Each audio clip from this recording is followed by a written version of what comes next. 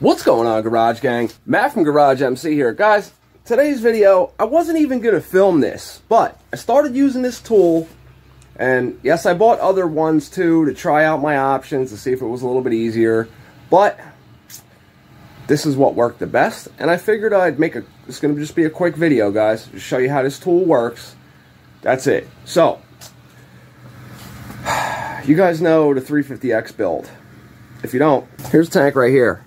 They didn't come with all these extra contours here from the factory, or these little knee dents or anything like that. So 350X tank, to buy one that's in nice shape is pretty expensive. So figured, you know what, let's go ahead and fix this one. The inside of this tank looks really clean, so it's actually worth fixing. If I can get you a shot in there. No, I'll have to get you light, or you can just take my word for it. So went to Harbor Freight and bought this Chicago Electric stud welding kit.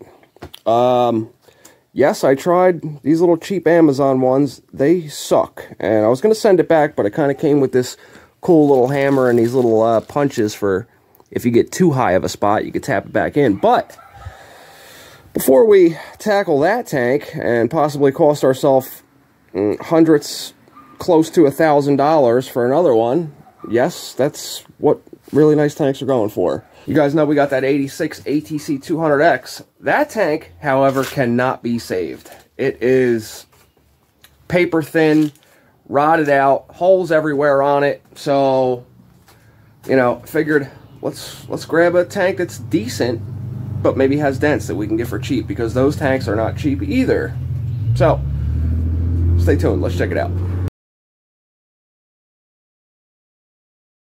So before we look at this 200X tank that I got, which the reason why, yes, I'm going to give it my best effort to repair that, but that's going to be my practice for this. I've mentioned this before. I grew up in my dad's body shop, so I kind of have an idea of what I need to do. You know, grew up like I was always hanging out there. I wasn't like born in the paint booth or anything. So this little cheap Amazon one, let's talk about this first. So it comes with all these little tips, and as you can see, I tried. That's hot glue. I tried the hot glue that they give you with the little cheesy Chinese hot glue gun. That didn't work. So then I busted out my little battery powered hot glue gun to see if maybe that would help with a better glue. No, this was like 37 bucks. Sorry, gotta point the camera at it, Matt. This was like 37 bucks on Amazon.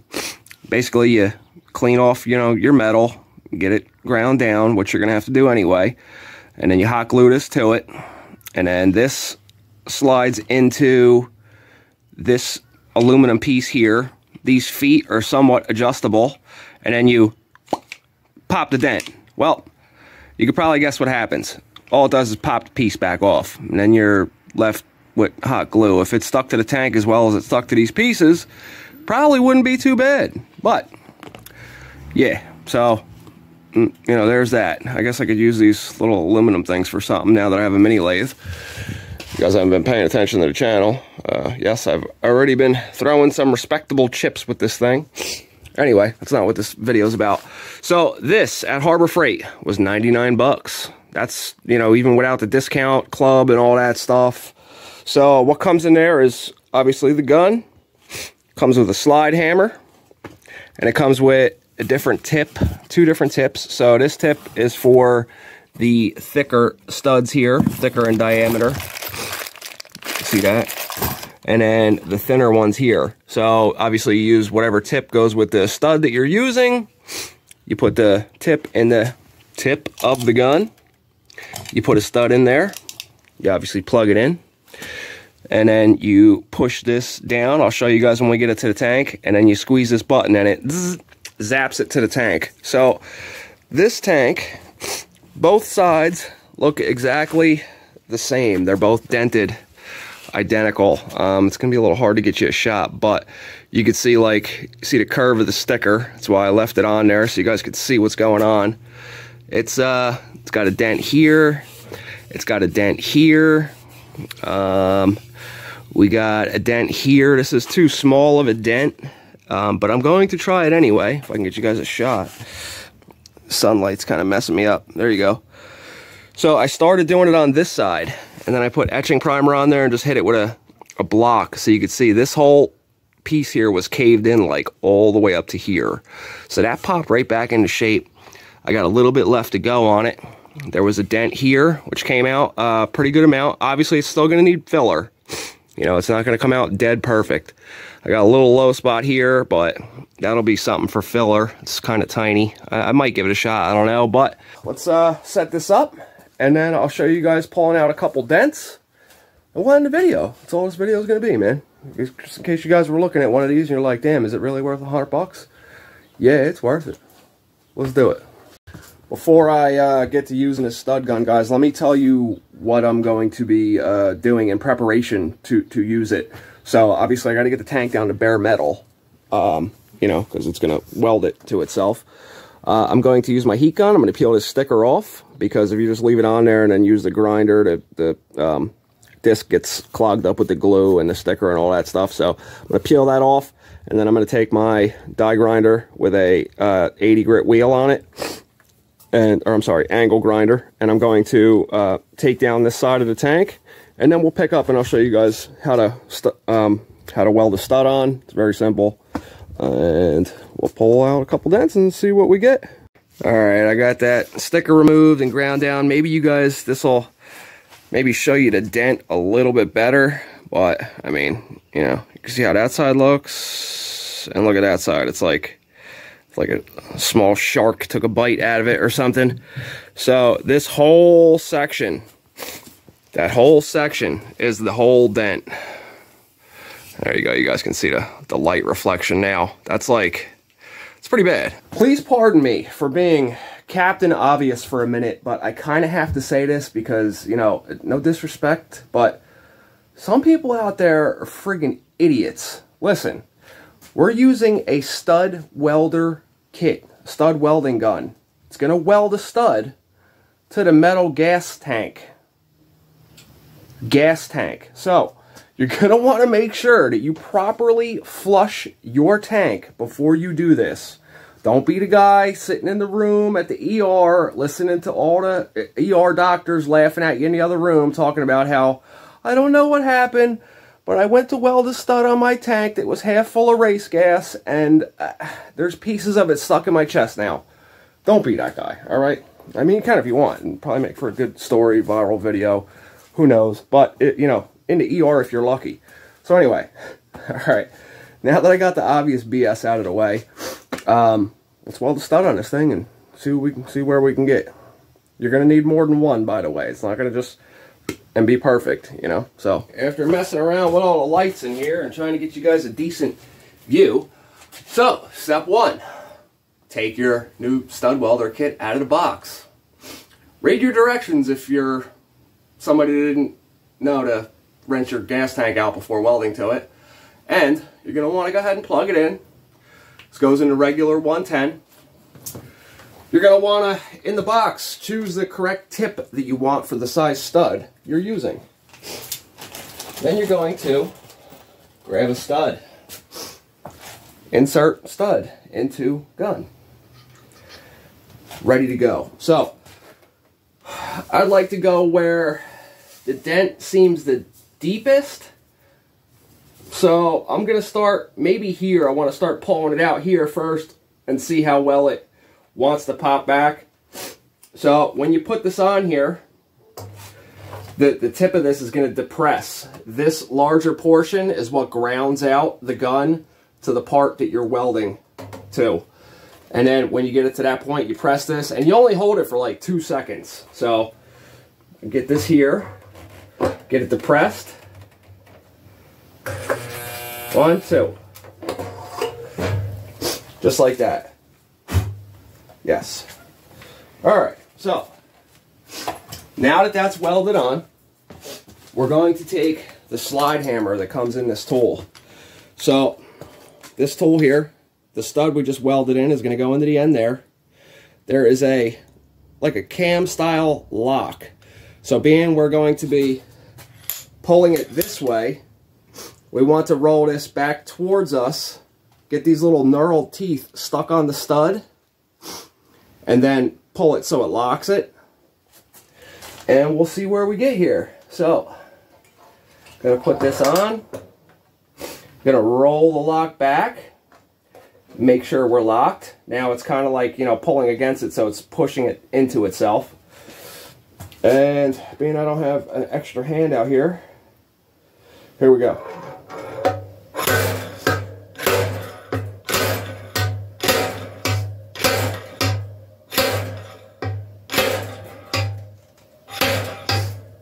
All right, we'll stop right there for a second. Now, this wants to get stuck to this stud, so basically you just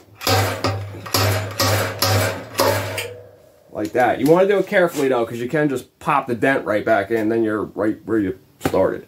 All right, so let me examine this real quick. We'll decide what is the next best location to go with our second stud.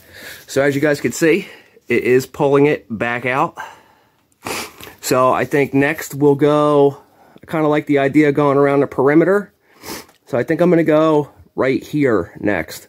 All right, so like I said, let's try right around here this time. I'm going to go for the deeper spot. You know, due to the camera and stuff, you guys can't see, but the way I can see the reflection, the deepest part looks right about here as far as on the perimeter goes. Now the stud lined in there. Get her pushed on.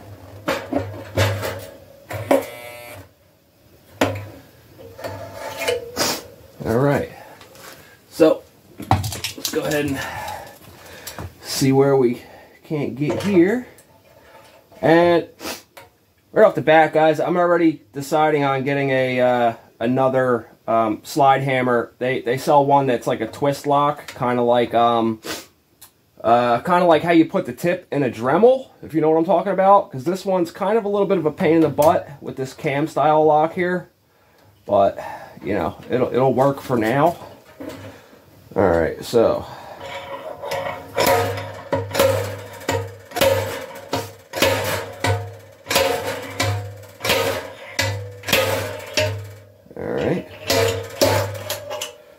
Alright, she's coming along. We're going to leave our studs on. I'll show you guys how to clip these off too in a minute. So now I want to maybe try, about right here. The thing with this tank is it's curved this way, it's curved this way. There's also a body line that runs along here. Goes to about, where are we at? Goes to about here, all the way to the front of the tank. So obviously I want to keep that too. This one actually on the other side started popping back out very nicely. So I'm going to go right about here now. You guys remember Cable Guy? That's your sweet spot right there. So we're going to grab another stud. We're going to load another one in the gun. And we're going to go right there. So, and I mean, I guess you could weld it on a certain angle, maybe might help it out as well. Haven't tried that yet. It's been kind of going according to plan so far, which is very unusual. Very, very unusual around here for stuff to go according to plan. But, all right, get in there. Roll our lock back. So I'll just show you this one, and then I'll do the rest myself, and I'll show you where I get to, like off camera. I'll pull the rest out and show you guys where we land. So.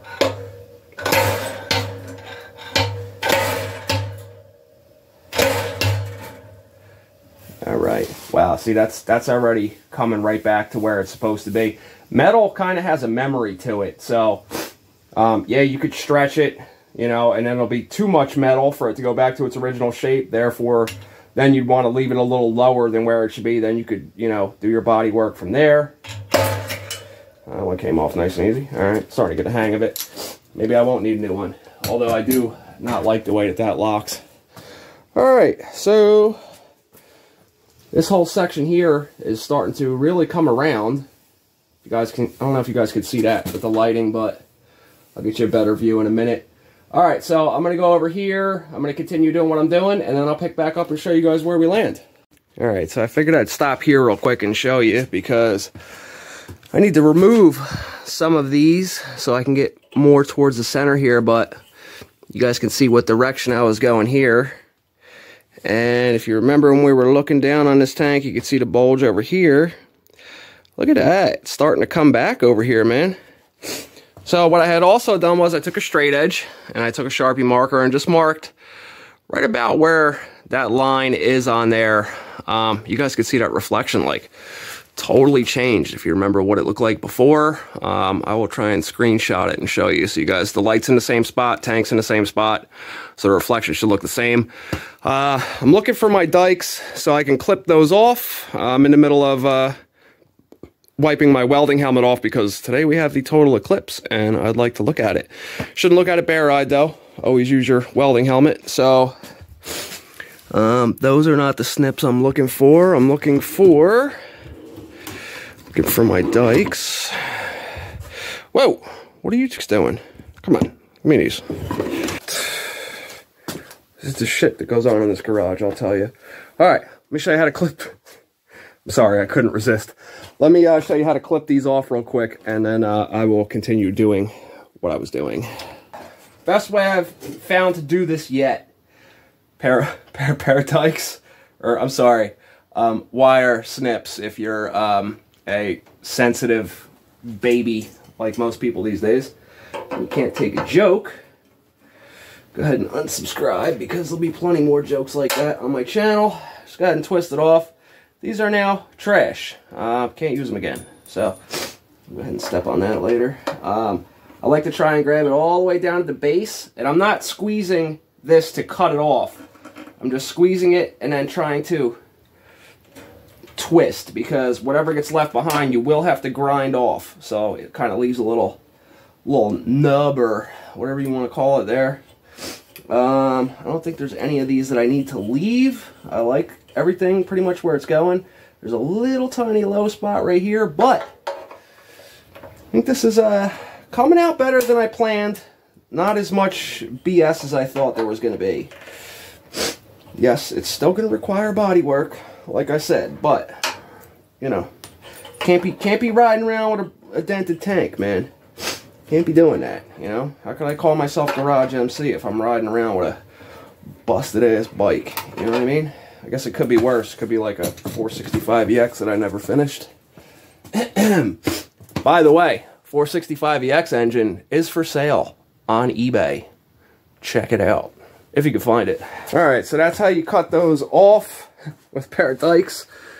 And all right, now I'm gonna get back to continuing pulling the rest of this out.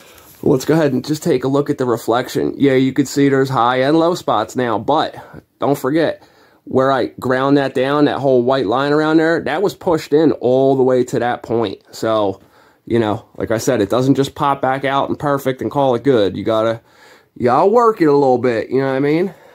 So, let's see if I can get you guys another angle here. But you can see she is coming back to shape, man. That was caved in. So, all right, let me continue. Like I said, this is just going to be a quick video. It's probably a little bit longer than I was planning on it being already. Anyway, just to show you how this gun works. We're not getting into like how to do body work and all that stuff. Like you know, I'm not a pro at that stuff. I can get done what I need to get done, but you know, I just wanted to let you guys see this gun and see it work and stuff like that, and you know what it comes with and how much it can actually help you. So what I did was I grinded off most of the studs. Well, I ground them all off, but you know, not all the way down. I got a couple tiny little high spots right now. I coated it in etching primer and then put a black guide coat over it just so it can come through on camera what we're looking like now. I'm going to handle the rest of this myself. You guys will get to see the tank when it's done. So here's where we're at. So instead of a big caved in dent, you can see it really started to come back to shape. Yeah, I can keep going, and I probably will. So, you know, we got 1, 2, 3, 4, this little area here, so 5, 6, figure like 6 or 7 more spots that I can do. So I'll have to grind that back to bare metal. I just wanted to see where I was at. But if you guys can see this line, that's how big the dent was before. Now we're pretty damn good as far as how it feels. There's a little deviation there. I will body work the rest of that out and get that nice and smooth. Plus the sticker goes there, but I'm going to try and get it as perfect as I possibly can. Like I said, this is just the practice tank before we move on to our 350X tank. Thank you guys for watching this video, and I'll see you guys in the garage next time. I know we were supposed to powder coat our 350X wheels in this video, but I had a customer's 400EX engine to build, so I had to get that done. I posted a short on it, so if you didn't see the short I posted, go check it out, and I'll see you guys in the garage next time. If you guys could, I'd appreciate it if you throw me a thumbs up. If you're not subscribed, smash the subscribe button, man. It's free. It doesn't cost nothing, you know?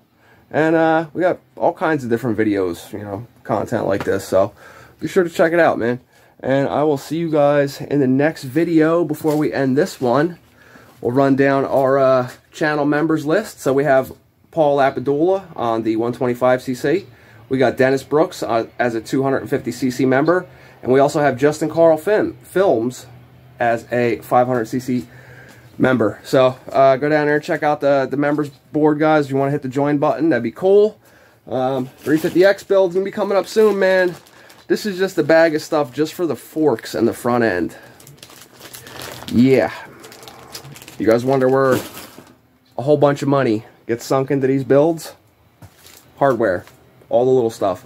See you guys in the next video. Thanks for joining me in the garage today.